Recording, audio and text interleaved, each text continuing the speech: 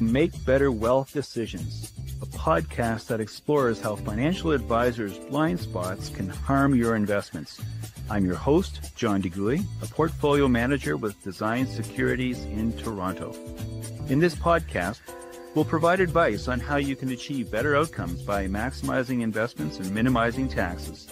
Let's put our thinking caps on as we consciously decide to get smarter about our money.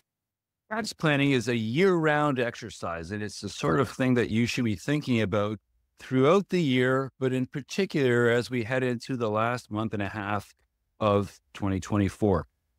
You've only got until the end of the year to make whatever decisions you need to make and take whatever steps you can take to minimize your tax bill, other than making an RRSP contribution, which you can do the first 60 days later.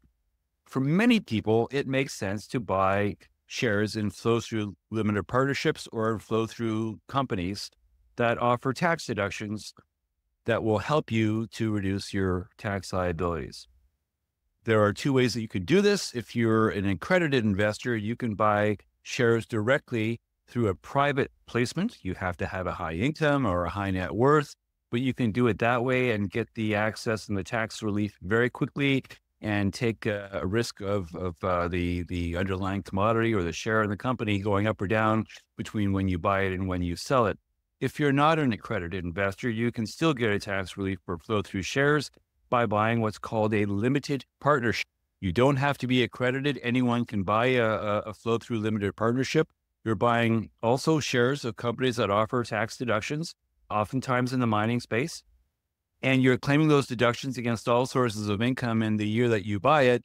The problem is with the limited partnership, you probably have to hold it for 12 or 14 months, and certainly over the course of a calendar year before you can actually sell. And that has different risks and limitations to it. Most notably, if the underlying stocks or the commodity drop, then you're going to have to hold on until such time that you can get out, and you may have lost money in the process.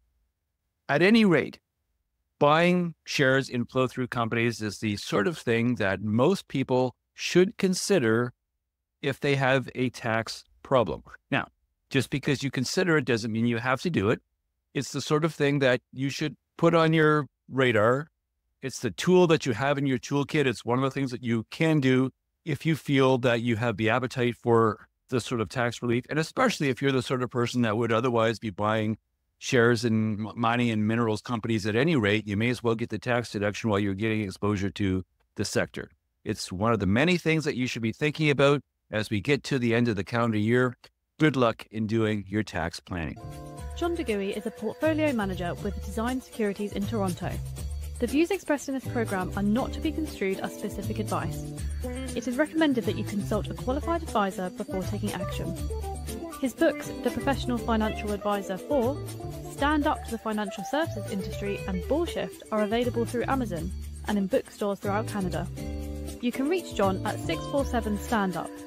That's 647-782-6387, or at jdeguy@designedsecurities.ca.